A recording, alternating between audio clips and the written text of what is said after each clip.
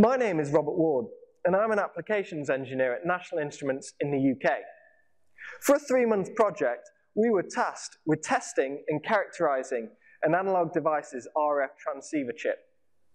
Using the Vector Signal Transceiver, or VST for short, and PXI platform, we were able to control our device under test through SPI commands using the VST's onboard FPGA chip while simultaneously transferring RF data.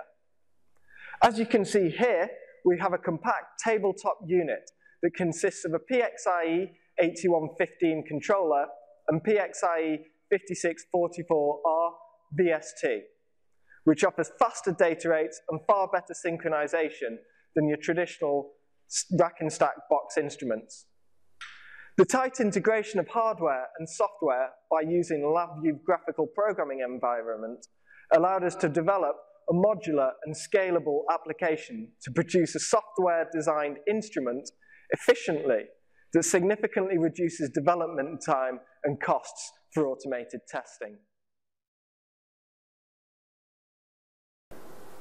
When we set the chip to emit RF data, this can be picked up in the RF input of the VST, and similarly, we can emit RF data out of the VST and set the chip to return digital data. Previously, this would have been done through some form of SPI control, an RF signal analyzer and an RF signal generator, using much larger chassis. It would also be harder to achieve tight synchronization across these multiple devices. Using the VST, this wasn't an issue.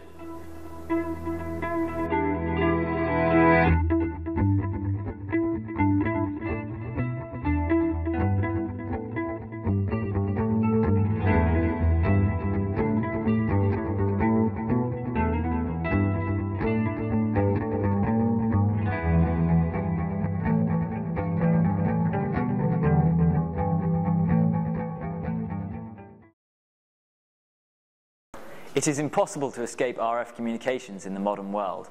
Remote control of devices are increasing in abundance. From mobile phones to Wi-Fi, the spectrum is getting increasingly crowded. Consequently, RF chips have to be high performance so that they do not leak into or interfere with neighbouring bands. They also need to ensure data integrity and a low cost.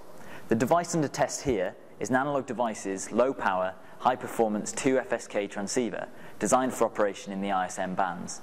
It also has an onboard processor which can be controlled directly through SPI commands.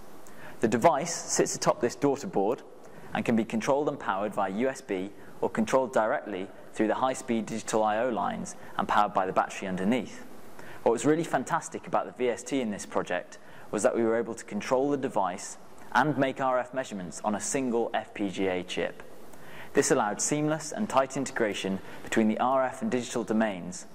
You can really come to appreciate the value of this when you need to make several configuration changes and reiterate your RF tests.